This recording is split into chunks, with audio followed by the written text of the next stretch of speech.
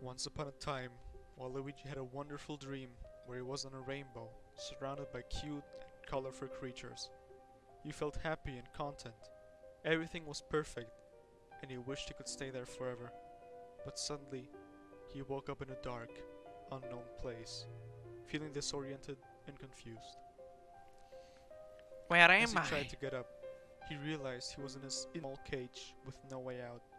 Starting to panic, he started to said as he looked around, Wah! trying to figure out what was going on.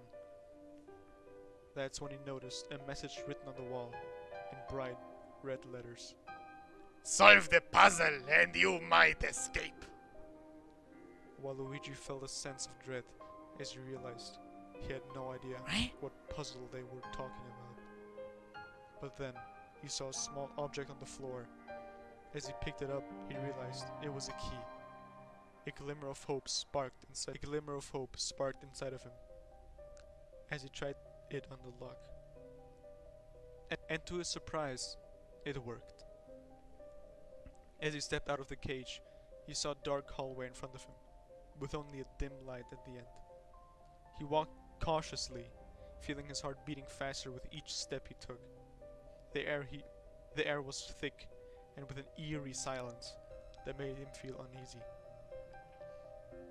He soon reached the end of the hallway, where he saw a large Wario head with no pupils slowly moving towards him. Waluigi felt a shiver down his spine as he realized it was the puzzle he needed to solve. He looked around, trying to find clues, but everything was pitch black except for the Wario head. He tried to think logically, but his mind was clouded with fear and anxiety. He frantically searched for a solution, but nothing seemed to work.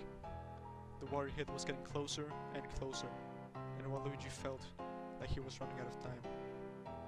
In the end, he failed to solve the puzzle, and the Wario head surrendered. He died a miserable death, trapped in a nightmare he could never escape. From that day on, no one ever saw or heard from Waluigi again, and his dream on the rainbow became a distant memory, forever tainted by the horrors of his final moments.